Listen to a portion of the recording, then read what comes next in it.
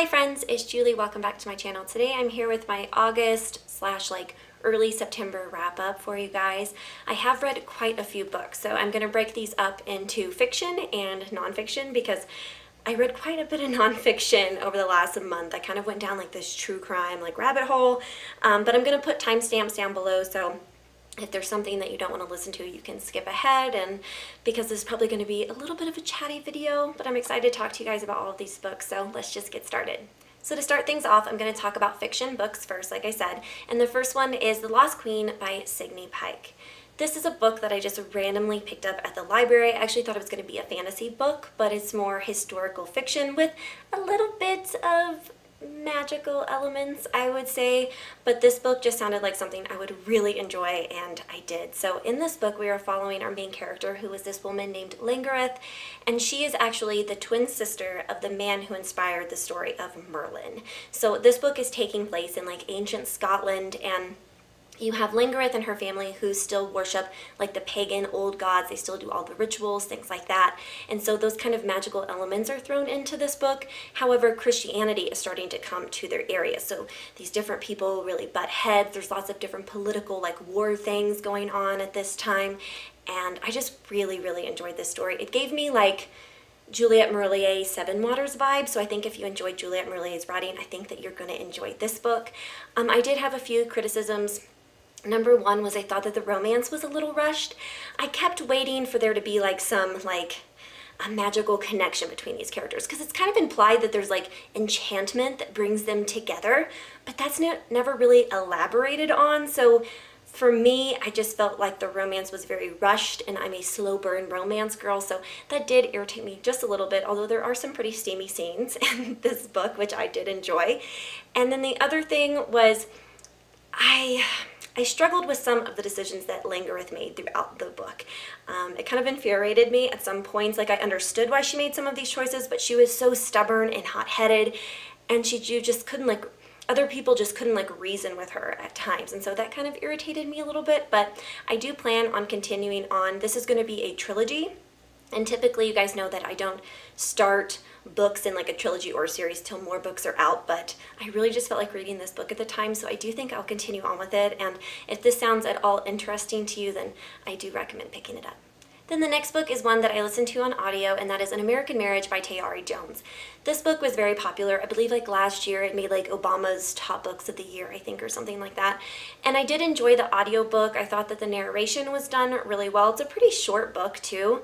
However, I just really couldn't connect to the characters in this story. So in this book, we are following Celestial and Roy, and they are this black couple living in the South, and they've only been married a year when Roy is accused of this crime that he didn't commit, and he's actually sent to prison for it. And so some of the story is told from letter format, so we're getting letters back and forth between Celestial and Roy while he's in jail, and he's in prison for I want to say at least 5 years before her family eventually gets him out. Her family has money and they get a good lawyer, and eventually they do get him out of jail, but by the time he's out, Celestial has moved on with parts of her life while Roy obviously hasn't. And like I said, I just really couldn't connect to the characters because honestly I didn't like Roy. I thought that he was an asshole. Yes, I felt really, really terrible for him and his situation. However, before he even goes to jail, he cheats on Celestial quite a few times, and I just really couldn't get behind that, and I just really didn't care for him. But I did like in this book how it really focused on their relationship and the breakdown of this relationship. I really like books like that where you see the nitty gritty, and because that's more real to me. I don't, I'm not one of those people who believes that life is just all sunshine and rainbows and things like that. So I really like those hard-hitting books, and this one definitely does that. However, like I said, I just really couldn't connect to the characters, but I do think it's an important read, and it really does make you think about all the other people who are probably sitting in jail for crimes that they didn't commit, which is just absolutely horrible. So on one hand, I do recommend it. On the other hand, I just didn't really connect to it. Then the next book I just briefly want to talk about is one that I have quite an unpopular opinion about, which isn't unusual for me. However, I will explain my reasonings for that, and that is Lock Every Door by Riley Sager.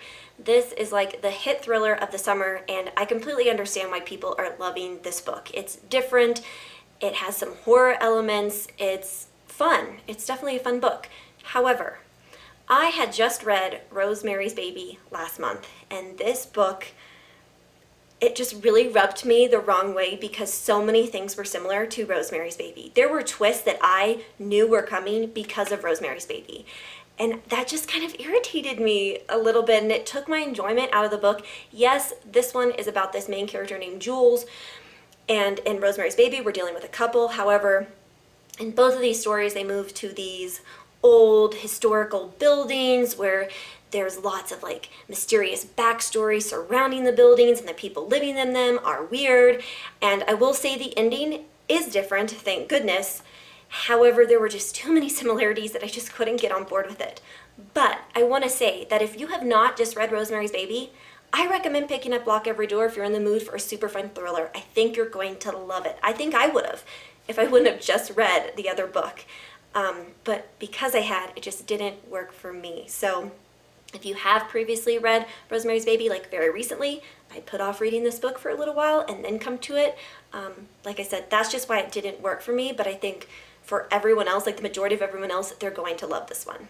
Then the last fiction book I read was one that I loved, and that was Off Season by Jack Ketchum. I don't know if I should say loved, but I really, really enjoyed it. This was one of like the bloodiest, goriest, nastiest horror novels I've ever read, and I was there for it. Like, this is about this group of people who are staying in this cabin in like the backwoods of Maine. And little do they know that there is a group of cannibals who plan on going and killing them and then eating them. And that's what happens in this book, and it is a bloody good time. Like, this was just, I literally sat there reading my book and was just like this like the entire time. Like, it was so horrific, but I loved it. So I do want to say, do not pick this book up if you do not like body horror. Don't pick this book up if you don't have a strong stomach, because there are some really nasty graphic scenes of these cannibals eating these people. Like, it's in detail, so do know that going into it. But if you like backwoods horror, you like cannibals, highly recommend picking this one up. I read the uncut version, which I do recommend, and yeah, this was just really good. I do plan on continuing on with this series because I have heard that it's pretty good as a whole. So yeah, this was my first Jack Ketchum. I don't plan on reading The Girl Next Door. That book, I just couldn't. I think that would be too much for me, but I wouldn't mind picking up some of Jack Ketchum's other books. Now moving on to nonfiction, the first one is From Here to Eternity, Traveling the World to Find the Good Death by Caitlin Doughty. And I had previously read Smoke Gets in Your Eyes by Caitlin Doughty a few years ago and really, really enjoyed it. It talked about her time working in a crematorium and being the person who burned the bodies, as well as it touched on death practices from like around the world. Sorry. And in this book, that is mainly what she's focusing on, like the death practices around the world, and I just thought this book was so fascinating. Each section is broken up by like a place, and like the first one is about a place in Colorado where if you're a part of this little community or like own land there, you can have your body burned on a funeral pyre out by the mountains. And I just thought that was so fascinating. I've actually looked into buying land out there because I can't think of a better way to go, for my body to go, you know, and land out there isn't very expensive as of yet, but probably when more people read this book, it probably will go up. But yeah, I just thought this book was so fascinating. I definitely recommend it, as well as I recommend Smoke Gets in Your Eyes, because they're both just really well written and just so interesting if you have any sort of like morbid curiosity. Now moving on to true crime. The first book I read was American Predator by Maureen Callahan. And this is a new nonfiction like true crime book that just came out over the summer, and I really enjoyed it. I think that if you enjoyed I'll Be Gone in the Dark, then you're really gonna like this one. It is narrative nonfiction just like the other is, and I was just really sucked into the story. So this is about the serial killer Israel Keyes, who was caught in 2012, and he was caught after he had kidnapped this woman in Anchorage, Alaska. She was working at this coffee kiosk, and he kidnaps her, and he takes her debit card and then used it all over the United States, and he was eventually caught in Texas. And a lot of this book is told in like he's talking about the interviews with Israel Keyes and them trying to figure out how many other people he has killed, which they'll never know the amount of people he's killed because he actually committed suicide in 2012 in jail, and there was lots of really shitty things that happened with like the jail system and stuff surrounding him, and that's brought up in this book. But the interviews with this man, I mean, he was just evil, and he had planted these kill kits all over the United States, and anytime he felt like just killing someone, he would just go and do it. And he had no like specific person he went after or anything like that. It was just anyone who was available. And they've tried to connect like other like open cases to him, you know, around the United States. And while they can try and connect him to him, we're never going to know for certain. And yeah, I really enjoyed this. I have heard that there are like video recordings and like audio recordings of the interviews with him that you can listen to online, which I haven't done yet, but I do think I will.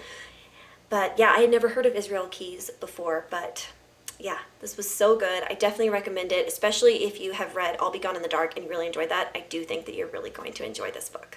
Then the next two are ones that I listened to on audio when we went on a road trip over Labor Day.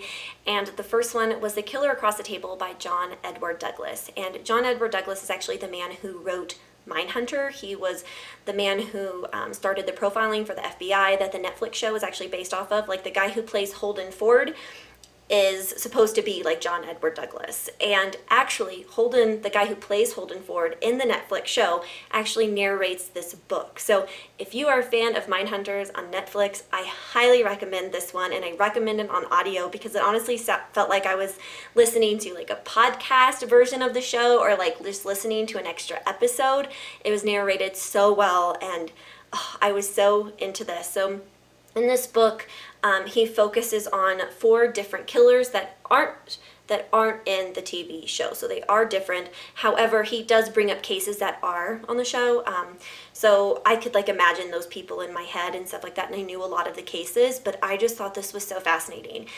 You know, a lot of it is like interviews with these people, and it also talks about like what he did after he left the bureau. Like he would work with jails and prisons when violent criminals were coming up for parole. They would sometimes hire him, or sometimes they do hire him, to go in and interview these people to see if they are still a threat to society.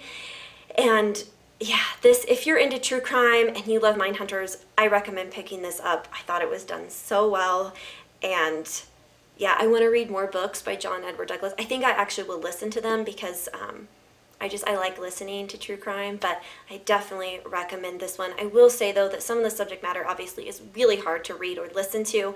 The first killer that he talks about in the book actually murdered and raped this 8-year-old girl that came to his house selling Girl Scout cookies. And my oldest daughter is almost 8, so it was just, it was sickening to listen to, but at the same time, I still, you know, there's still something about it, like him talking to these serial killers, that I find interesting. So there is some very hard to read subject matter in the book that he doesn't shy away from, but like I said, I recommend it.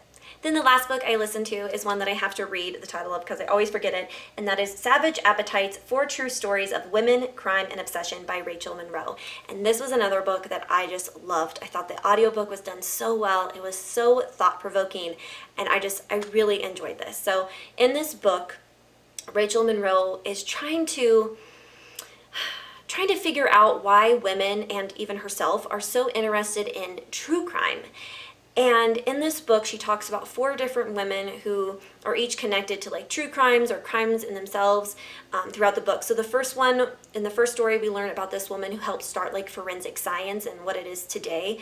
In the second one, we focus on the family of Sharon Tate, who obviously was murdered by the Manson family, and how they've kind of really fought for like victim justice and victim rights, and how that has kind of backfired just a little bit. That one was really made you think. In the third one, we are following this woman who falls in love with this man on death row, but it isn't what you think. And in the fourth one, we learn about this girl who planned a mass murder, a mass killing in Canada with this young boy.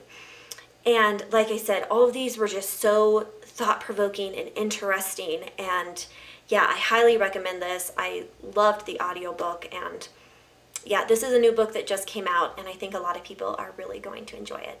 So those are all of the books that I have read recently. Please leave me a comment down below and let me know if you have any good true crime recommendations for me, because I would love some. I feel like I really want to get back into true crime, so I'd love some recommendations because I haven't read any in like years other than these books. And I'll Be Gone in the Dark, obviously. And please leave me a comment down below if you've read any of these books and you have any thoughts on them, because I'd love to chat about them. But I think that's it for the day, guys. Thank you so much for watching, and I will see you all again very soon. Happy reading. Bye.